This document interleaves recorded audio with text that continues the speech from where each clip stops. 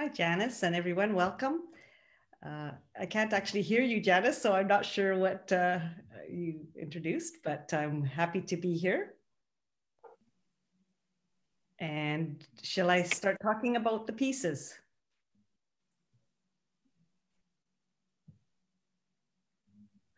Okay, so um, I'm just really feel fortunate to be able to paint outdoors and experience the landscape in painting. You connect with it that way, and you can study and observe it and gain so much inspiration from nature.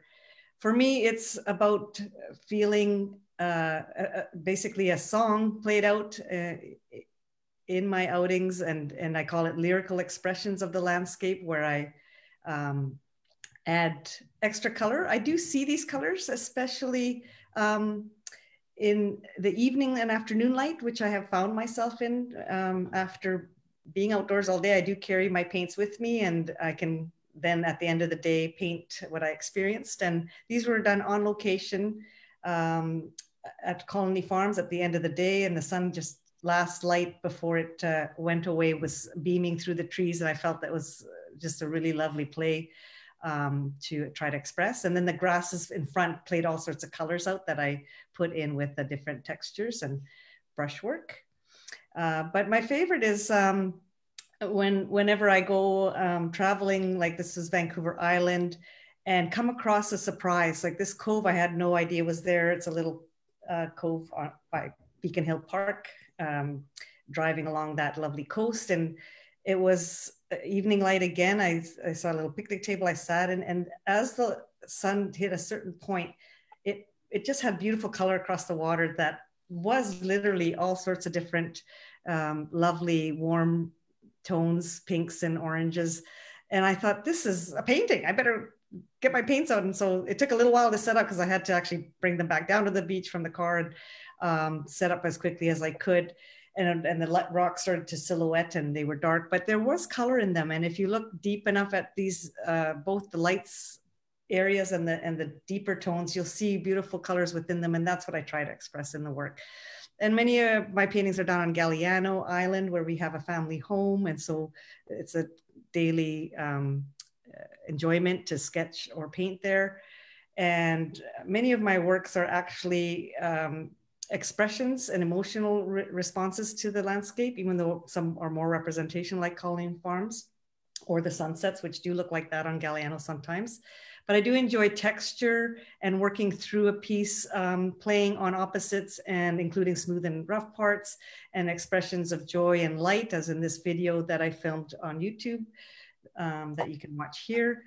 And mostly I can say that even in muted light, like this day on Burnaby Mountain on a snow day where we couldn't do much else, but I decided to set up to paint. And you notice actually the colors become a little more evident, because everything is flattened, but you can, if you open your eyes wide, you can see various color tones that I try to bring to life on in my panels. And for instance, this is called Colors in the Shadows, because those nuances of color do play out. They're minute moments in time that you can heighten and put into the work and express as a joyful song. And that's what I hope to bring to the viewer, that they feel a presence of something joyful and exuberant, because that's what I feel outdoors when I'm painting, and that's what I enjoy sharing. And I attest that I'm sure all of us passionate outdoor painters feel a certain connection to the landscape, and this is what we bring to our work, and we can be passionate about it. Well, thank you, Janice. Thank you, Jane. Was I muted through that whole opening section? Yes. Mm-hmm. Oh, yeah. My apologies. I did a whole intro for everyone, and I was muted I'm so sorry. Okay. Well, we will just keep going. Just when you think you've got all the problems ironed out, you discover you've created a new one. So we will move on now, and we will be asking, I'm going to get Janice Evans to unmute herself, actually. There we go. And Janice is a Nanaimo artist who's joined us as part of the Passion Outdoor Painters in this exhibition. Janice, would you like to introduce yourself and say a few words about your work? Certainly. Thank you so much, Janice. I am a passionate outdoor painter for sure. I paint almost every day. It's a bit of an obsession like most of us. We love nature and we love to be outside. I've traveled quite a bit and I always have my paints with me, whether I'm in an airplane or on a beach or a forest or in another country. I think that's part of our whole DNA as passionate painters. This particular one, Spring Marsh, it was done at an ecological marsh in Nanaimo. It's called Buttertub's Marsh. And I like to paint very loosely. I'm a watercolorist. And I used quite large brushes, which is unusual. But I do love painting very loose. And I use my body a lot to move when I am painting. This was done on a lookout tower, and at the time I didn't realize there was a cougar actually sleeping underneath it. So, you know, you have to be careful when you're involved with painting because sometimes you forget about what's around you. Down below here, I'm on the Yangtze River in China painting. I do a lot of minimalist paintings now. I have a whole series called Haiku Series, which I really like the white space, and that's kind of my signature now of painting with the white space, because watercolorists normally don't use white. So I use the white of the paper. I don't use white paint. I'm a bit of a traditionalist there. And I mix all my own colors. I use a very minimal 3 colors usually, and I make all my own paints hues from there. This one here, Tofino June, it's a very, you can see again, the design is a very white space oriented design. The textures were first early in the morning, the sky was very, very flat. So it produced these beautiful, lush green, deep, dank colors against that flat white sky. And when I was painting, I could almost feel, well, I could feel the salt from the ocean on my lips. You know, I'm a very passionate person about the feel of paintings. Not so much realism, but impressionistic and sometimes verging on abstraction. If you scroll down, Janice, to the serendipitous Summer Harbor, which was done in the summertime, and you can see the same type of white space, the delicate calligraphic marks in the back, and the play of the deep dark in the foreground corner against the very white, so the lights and the darks. It was a very hot day, bringing silence and kind of heaviness, but there's a very light, bright too. The next one here, Early Morning Light. I'm famous for painting early in the morning or later at night. My husband had to come and bring me my socks and shoes and a sweater, but that one. Further down, if you keep going, I love mark making, and this one is called Marking the West Coast. And I really have a passion about identity to the land. We all go away and we come back to our homes. And this is a piece coming back from the ferry and seeing the marks of the land and the excitement of being home are translated into those little dancing black marks that go across it. So that gives you a little idea of how I paint. This is a long vertical piece. I like to work on very long verticals or very wide verticals. Another haiku. When clients buy these ones, I usually have a haiku poem to go with each painting too. Wow, that's really nice. Thank you very much. And people can always read you've included a little explanation or story with each piece. So that's kind of nice. People can read that when they scroll through and look at your work. And I hope people are noticing that you can click on each piece. So even if it doesn't show on, if it's small in the image or doesn't too large to show when you scroll through, you can click on it and it will make it a better size for viewing. Our next artist up is Randy Green. And Randy's not able to be here this evening. And once again, as with all the artists, you can click on their artist profile and read their biographies and their artist statements and find out a little more about them and how to contact them too. So I'll give a brief introduction as we scroll through his work. Randy's an avid outdoors person, and he spends time fishing, kayaking, and skiing, as well as his excursions painting on location in all seasons. The walks in nature that he enjoys often become his favorite places to paint, and he's known for capturing nature and wildlife with fine detail. Although Randy's been painting for more than 30 years, painting on plein air is a relatively new addition to his art practice. Randy talks about this in one of the videos that he's recorded and is in the digital gallery. And he also talks about his plein air process and the stories behind the artwork. This particular video, he's telling the stories of the 3 pieces above. And it's kind of interesting to listen to his inspirations and little bits of things about the location. And it's just a very nice to be able to have the videos too. So Randy notices a lot of details in every view he comes across. And there's a story for this one, the Clootie tree. And this piece is from, pardon me,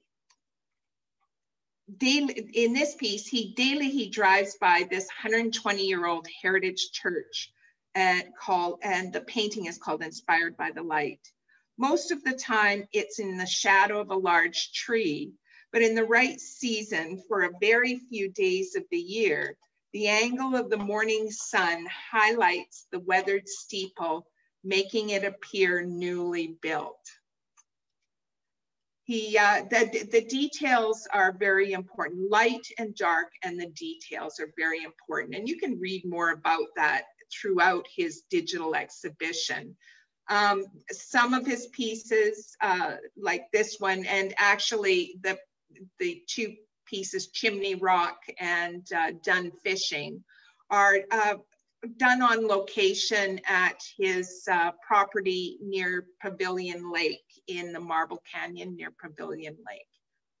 And he also paints locally, and he likes to go out in all weather. I believe in this particular one, he was with Jane Appleby up on Cypress Mountain, and it was -2 degrees Celsius. And like the quote says, he says it was like painting in a refrigerator and the paint wouldn't even dry. So I have to give some credit to these plein air painters. They certainly don't let anything stand in their way of getting the shot, getting the painting. So our next artist this evening is Patricia Halley-Sue. Patricia, would you, I'll just unmute you. And okay. Now, would you like to introduce yourself, Patricia, and a bit about your work? I think you wanted to talk about this piece, Girl in the Garden. Oh, correct, yes. But did you want to introduce yourself first? Yes. My name is Patricia Halley-Sue, and to say the least, this is an unusual platform to be showing on. and it's a difficult platform to show through. But we appreciate everybody that came and everybody who's participating. And thank you for being patient as we try to navigate this electronic world that we find ourselves in at the moment. Plein air, I like it because I like to paint in the natural light as opposed to the indoor light, because it creates a unique atmosphere. And there are so many attractions in British Columbia, either rural or urban, where you can just set up and start to paint. And I feel nervous when I'm painting, but after the painting is finished, I feel relaxed. The painting of the girl was done at UBC in the Asian Botanical Garden. It was done October of last year in the fall, when I went to the garden to see all the beautiful fall colors. And I was going to paint some trees, and then it was at lunchtime and someone showed up and sat on a bench, and her coat was as red as the maple leaves. So I tried to capture that feeling, and it was a very sunny day. Thank you. Thank you, Patricia.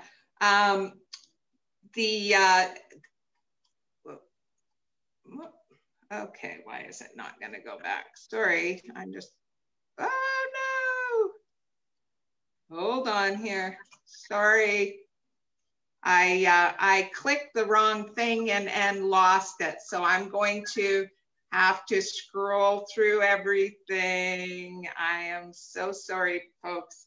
I also wanted to say that Patricia works in a wide variety of mediums, including oils, acrylic, and mixed media, and also ceramics, photography, and textiles. She's well known for backcountry snow paintings that have been used as Christmas cards for groups like, for snowboarding groups and others. And Patricia, for this show, Patricia did 2 actual series of work for New Perspectives. Winter is Long and is one series, and Summer is Short is the other series. And once I get back there, we can look at it. Okay, sorry about that.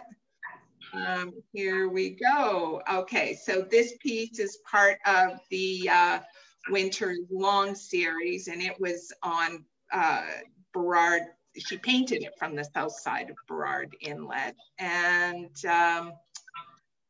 then she goes into some more of her Winter is Long series. She's done some text to go with each one. And then she starts into her the Summer is Short, and doesn't it always feel like that? We'll scroll through her Summer is Short series done in mixed media. And I think they were all done now. Okay, sorry, I'm gonna go back and look at the text here. I think they were all done in Barclay Heritage Square in the same location, she said, yes. So we will scroll through these, and they were obviously done last summer, which is nice. A lot of planning goes into these plein air shows as the artists do the work specifically for the shows. And our next artist is Tatiana Murkov-Popovitsky. And I would like to have Tatiana come on and give a little introduction for herself.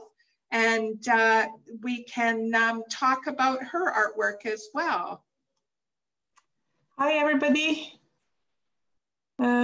So I will tell you a little bit about this collection, which is in this show. Its name is Coastal Sentinels. So that's the latest thing that I'm working on. But going outdoors and painting Canadian landscape goes back to the first days when I came to Canada. Because I was born in former Yugoslavia, in a place that was very different We didn't have the ocean, we didn't have the mountains. So when I came here, I fell in love with the landscape, and going outside and painting it is how I got to know this land. And I always think of it as a good land. My previous collection was named Good Land. So, so my work from the beginning to today reflects basically me learning about my new homeland, loving it, and you know, trying to get some of that love back by making those paintings and, you know, sending it off into the world. Painting outdoors is so special because you get immersed completely in the nature. And for me, the patterns and the colors and the textures and also the scale of the nature are very important. And that's what I try to convey in my paintings. So this painting that we're looking at, that's one of the latest adventures that I took last fall when I went with a group of painters to Banfield area. So this is the famous Brady's Beach in Banfield in Berkeley Sound. A really amazing place, wild beaches, and really, really impressive. So this entire collection is the beaches. This is also a Brady's Beach in Banfield area. So what's different with this latest body of work compared to what I did before? When I started painting, I was trying to get to know the land, trying to understand the patterns, the colors. I was really focused on just learning the shapes and just you know, conveying how I feel about it and how it feels to come to this land and suddenly see all these beautiful places. And for me, I thought that something like this didn't exist. It was really completely magical. But in this latest body of work, as I've been here for quite a while, for a quarter of a century now, there are different issues that are coming up. There's I'm starting to get worried about this landscape. There are concerns, can we preserve these places? It's more of a taking ownership and trying to communicate that this is so precious.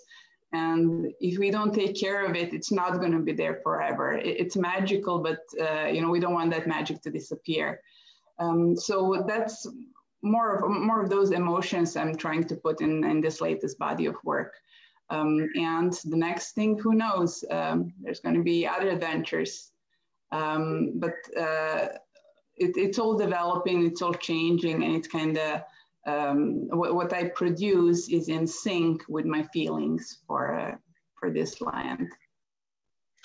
Now, Tatiana, I know that you aren't able to state until the end when we will be having some questions.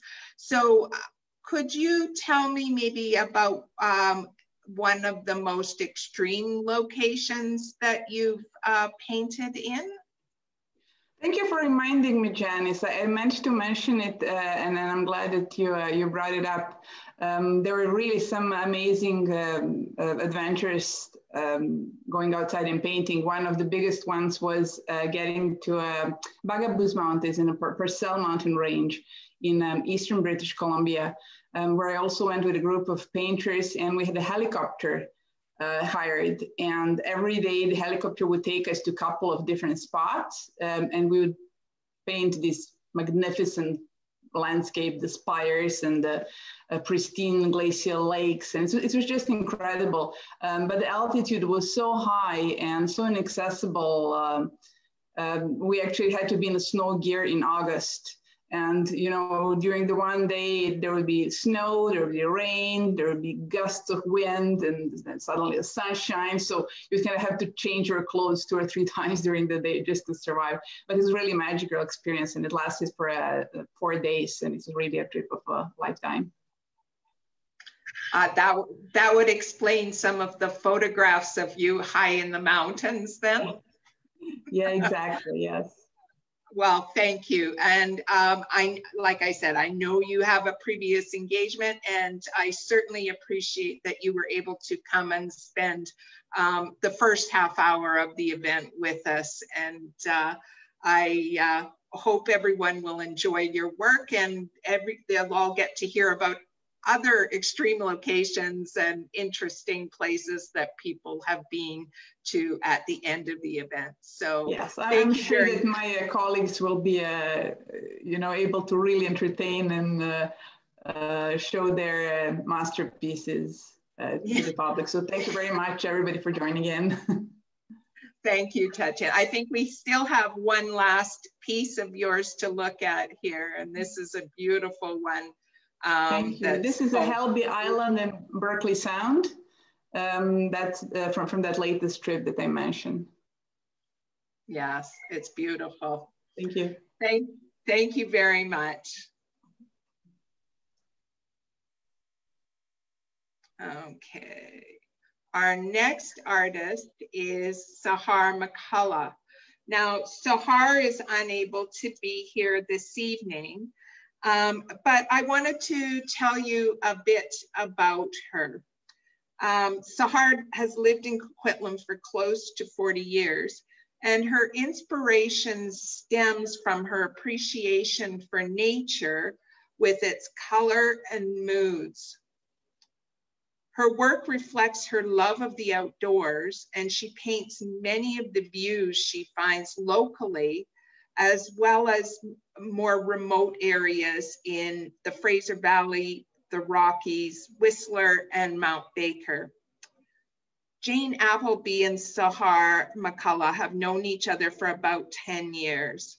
They sometimes paint together and often share stories of their other painting locations. I'm going to ask Jane if she would, Jane, would you like to tell us a bit more about Sahar and her plein air adventures, and we can look at the rest of some of her artwork? Sure. I remember Sahar as exempling the ultimate passionate outdoor painter because she always had a sketchbook with her, watercolors, pens, pencils. We talked about various materials, and she has a scientific background. So she mentioned on the benefits of different media and how to apply paint. And I was just intrigued at how much passion she had for daily expressions in whatever she felt like working in. And she even came to Galliano painting with me, and she was the first one up at 6 a.m. and we're all here having breakfast and she's painting the sunrise.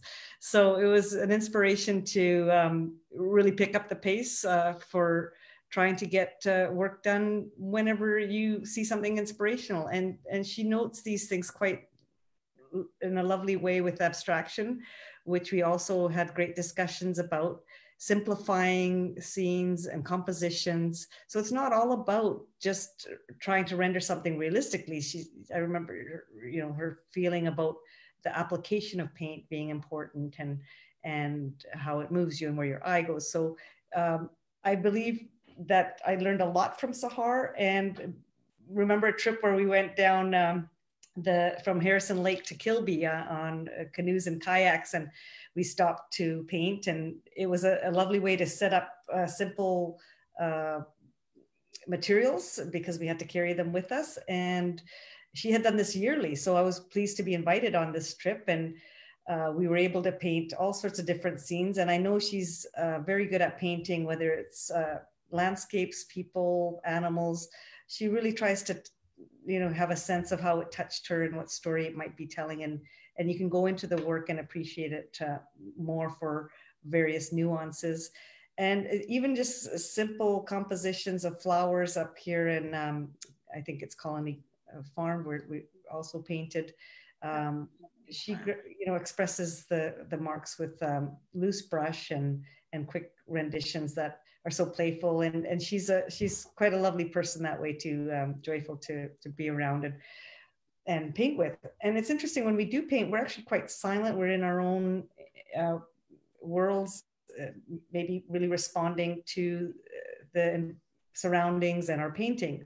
But it's really nice to have somebody along, not only for the safety aspect, but to share our pictures later and just smile and say, a job well done. So I do always appreciate Sahar's dedication, and I'm glad she's part of the show. This is how I feel about her work. Jane, you actually mentioned something earlier about, because some of Sahar's paintings are in rather extreme locations. And how is it that she's going out into these locations? You had mentioned that. That's right. Her husband's an avid hiker, and they go to these lovely mountainous areas and iconic locations where hikers go. And her husband hikes and she paints. She always has her paints along, and she'd prefer to, sit herself down in some spot, and even by herself remains there all day painting away till they return. And I think that's a good way to collaborate an outing, an adventurous outing. Although she does hike too a little bit, but I think she prefers to paint. She says it's what she loves to do. Thank you very much, Jane. Yeah, thanks. So now we are going to move on to our next artist, Frank Pokley. And I may have said that wrong. Let's just ask him here. Let me unmute. I'm having some unmute issues here. Oh, no. How about now? There, I've got, okay. So did I say it wrong, Frank? No, I think you said it, 95% of the people say it the same way you do. So you did it. Which isn't saying that it was right either. Yeah. So do you want to introduce yourself, please? Say a little bit, give us some information. And yeah, sure. I'm an avid painter, but I've been painting for about 20 years, 25 years, but I'm new to the plein air style of painting, taking your stuff out and painting, on the spot. And it's fun. It's a challenge, and I find it. I'm a fair weather painter, and anywhere I can drive my car to, I will paint. I'm not an avid hiker, so I just go all the way up with all this stuff. But I do. I have a loose style of painting. I work with oils. Mostly just get inspired morally by shapes as opposed to color. So I could honestly sit on a beach like I am there and look at it could be a beautiful blue sky, sunny day, but my painting will be dark and with completely different colors, but at times. So, but yeah, that's part of what this painting here is from Rebecca Spit. It's a beautiful place on Quadra Island with lots of driftwood. It has more driftwood than sand on the beaches. And in some cases, if you can see, I do leave a little bit of a signature of like a face, a native style. If you can't really see it in this, but it's in the corner on the left-hand side top. I sometimes leave little faces and images on my paintings when I'm doing it. It depends how I feel that day, but sometimes I do that. So it's hidden. A lot of times it's hidden. But this was Quadra Island, and most of the time I spend painting at Galliano, and these are mostly paintings that I did in Galliano. Again, I start with a canvas like this particular one here. I'll sketch out pretty quickly. Most of the painting, about 80% of it, will be done on the spot, and then details will be done later. But I have to blend each. Most of my brush strokes are curved and long, and I blend them together with the paints. So I have to have the canvas wet all the time before I finish it. So it's rarely, only with details I'll do stages, but it's pretty much done at one sitting. Sometimes that sitting could be a long time, but yeah. And that's Sandstone Beach, that's in Galliano. And same with this is a special spot on Galliano with these trees and overlooking the Salish Sea. Again, that's completely different than what I was looking at that day, but it just, whatever comes to me at the time and whatever looks good with the eye, but it's more therapeutic than anything else as I go on painting. This is one of my favorite parks. It's White Cliff. That's the most recent painting I've done, and I really enjoy that park. And yeah, I just wanted to put a little different spin on it, that's for sure. Well, thank you, Frank. I appreciate you telling us about your work, and we'll get into some more questions at the end of this when everybody's on together. Thank you. Thanks.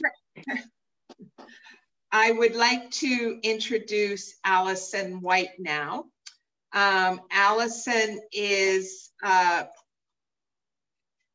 like to give her a warm welcome. She's a longtime Port Moody resident, and she's also a member of the Blackberry Artists Society that operates the gift shop at Pomo Arts. So Allison, welcome this evening. And would you like to introduce yourself, and then we can talk about some of your artwork? Yes, hi Janice. Thanks for the introduction. Yes, I do get to see you lots, and it's always a pleasure. I'm not able to pull up any of my artwork on my iPad here. So I'm not sure what order you're going to be going through, but my painting is outdoor painting that Jane Appleby introduced me to probably about 10 years ago, and she's dragged me a lot of places, and I have loved every minute of it. And I have now, in the last few years, been an avid plein air painter. The way I get around is a little different. It's not like Frank on his bike or in a kayak. I have a little bicycle with a basket, and I put my canvases in it, usually probably one, and I put my my palette in there and my brushes, and I go off cycling, and there are just so many beautiful places to cycle in our area.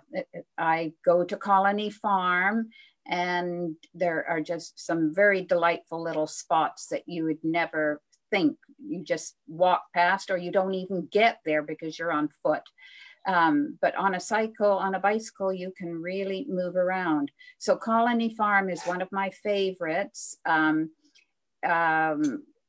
Coquitlam River is always a place with lots of artistic spots to sit down and paint, especially if there's a river and a bridge, which I do like to do. De Bouville Slough over by Minicata, another great spot to cycle and paint.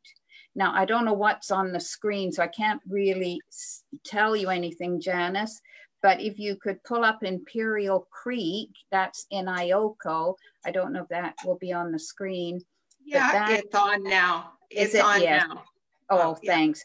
That was rather an exciting spot to paint because I had to sit on the very edge of the ravine, and it was a little tricky not sliding down into the ravine because I wanted to capture the creek down below. The bridge in the background connected the two Ioko town sites so that people could go from one to the other. And that bridge is still green. I know it looks an unusual green, but it is still green. If you go to the very last painting, I think it's the barn, but I can't tell. Janice, is the barn? Yes, here I am. I'm at the last one. Polaris Barn. Polaris's barn. That's up in Anmore, where I kept my horse, spent many, many hours up there. And I sat down on the brick driveway. I wanted to capture the barn, which where my horse was, which had very emotional attachment to me. And I just wanted to just capture that barn with the wheelbarrow just hiding inside and the barrels outside. It's a very important painting and one that meant a lot to me. So I don't know what else you've got up there, Janice. You've done Imperial Creek and the barn. Noons Creek, that's a very interesting place to sit and paint because you're, practically falling into the water constantly. But so yes, two paintings of Noons Creek. Yes, I go there quite frequently and sit and paint. It's a very restful place. The shadows, you can see different darks and lights and the greens and the water, trying to capture the flowing water. So yeah, it's one of my favorite spots. Can you see Washington Trail? It's another, yes. It's in the middle. Washington Trail is a place quite close to me where I walk frequently, park my bike at the top and walk down the trail. I have met bears in that area, so we always have to be careful. But again, lots of beautiful greens and the trees, the moss, the trail. So we have so many places in our area in the Lower Mainland and in Port Moody to paint. And Jane, I want to thank you again for being part of this show, and to everyone else in the show, Frank and Patricia and Janice, for all your help, and both Janices. Janice over in Nanaimo, thank you for your help. And of course, Janice Cotter, you did a great job. So thank you again. Thank you, Allison. So now, before we go back to we'll go to gallery mode and we'll talk to the artists. I just wanted to say that I think I was muted at the beginning when I said this exhibition was in progress for over 2 years ago. We started talking about the potential to do another Passion Outdoor Painters exhibition. And Jane Appleby and Randy Green were at the forefront in organizing it. And it was intended to be installed at Pomo Arts in our gallery in June, and was delayed just a little bit, and we transferred it to a digital exhibition. So as I mentioned earlier that you couldn't hear, I'm very grateful to the artists for trusting me in the transition to presenting their artwork in a new format. Now, if you are interested in finding out more about the artists or their artwork, or making a purchase of artwork to support our local arts community, you can call the artists directly. There's contact information for them on their artist profile in the artist directory. And if you would like to support Pomo Arts, the artist profile page is one of the benefits of purchasing a Pomo Arts membership. So now I am going to go back to a gallery mode, and we will let's unmute everybody. And yes, if you're not unmuted, let's try and unmute you. And then we can talk a little bit about our some of the questions. I think one of the things that I find that is so interesting, actually, Patricia, I'm going to mute you again because I think we have some sound issues from your phone. And I'll unmute you when you want to get involved in the conversation. So one of the things I find incredibly interesting about plein air painting is that these artists are just so intrepid. They put up with bears and cougars and coyotes and the snow and the ice and freezing feet and riding their bikes all over, and I don't know, I climbing glaciers, and I think it's so incredible, the dedication. Passionate doesn't begin to describe how these plein air painters go about their work. So I would like to maybe start with Jane and have you tell us about either your most interesting or your most extreme location or condition that you've ever painted in. I know you ski, you spend so much time up in the mountains in the winter. What's the most extreme painting condition you've been in? I would say the cold. I mean, Oh, you froze. Oh no. It gets windy too. And is it the internet or can you? Okay, try again. You were frozen there for a moment. Okay.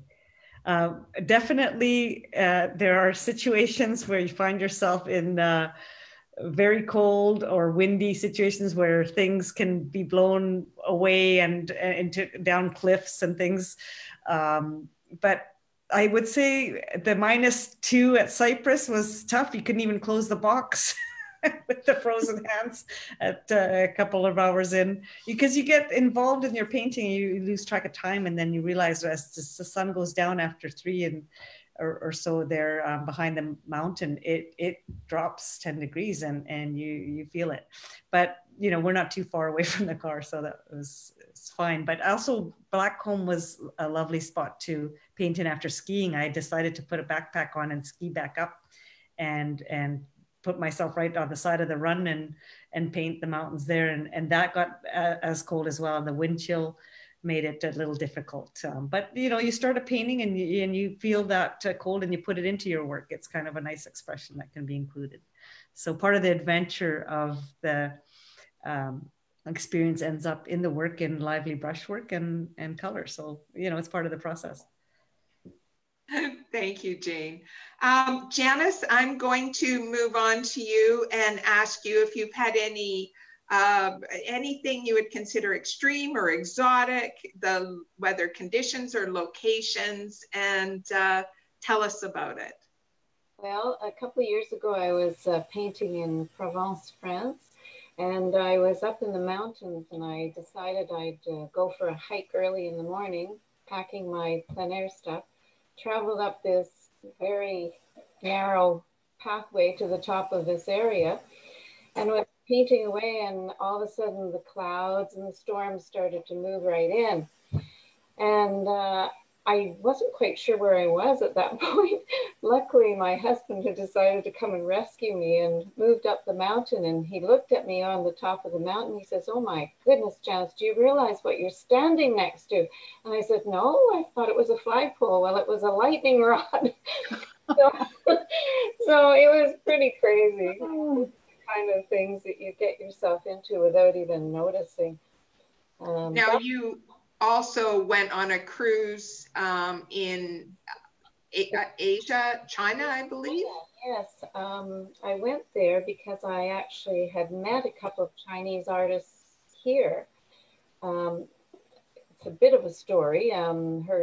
This woman that I'm in contact with in China, in Beijing, is a really good friend now, and she came to stay with me for about a week. I didn't know her, she didn't know me, but her sister invited her to come and stay with me, and it was a lovely experience. So then I went to China and visited with them, and my husband and I went on a cruise up the Yangtze, so we had a little balcony and I could plein air paint there, as well as when we went off the cruise ship, I could go and paint in the areas. The Yellow Mountains are very famous over there. So I got lots of sketching done, and it was wonderful, just wonderful. But thank you. Oh, sorry. It's amazing when you're a plein air painter, you get to meet so many other people. And if you're open to talking to people when you're painting, it's a wonder, because you can meet so many people from all over the world. When I'm on the ferry, and I paint on the ferry all the time, I've been, for the last 10 years, I give away a painting. If I hear somebody that I feel that's from another country, I've got paintings all over the place that I've given away. And it's really a lovely thing to do when you're a painter. It's really cool. Thank you, Janice. It's interesting with both of us having the same name. I'm never quite sure if the artists were talking to you earlier or whether they were talking to me.